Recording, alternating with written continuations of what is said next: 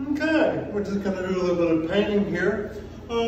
Some things to know about painting: you never need to do more than 2 coats, okay? Because the human eye cannot see through more than 2 layers of paint.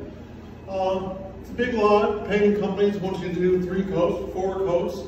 I once did 8 coats of paint. Of course, I was painting a black room. It was a dungeon, had chains and whatnot, okay? But I was ready to move on from that portion of my life. So now what we're going to do here, it's important, big room like this, very small brush, you see? So I dip the paint and I pick a spot, preferably not along the edge, not along the corners, not in the general big part of the wall, right about here, okay?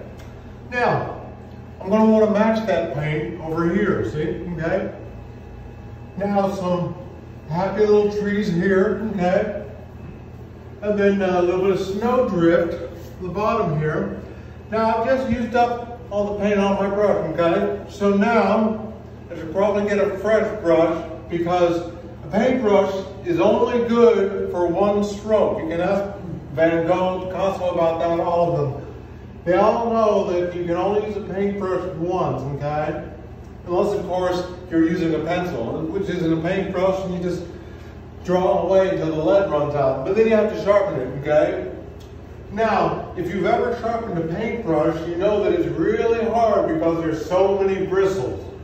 But a sharp brush is critical to getting this kind of paint job done. Now, this wall, I basically consider it done, okay? So when we come back, we're going to explore how to paint ceilings, which is not as difficult as it seems, because you just turn the apartment upside down.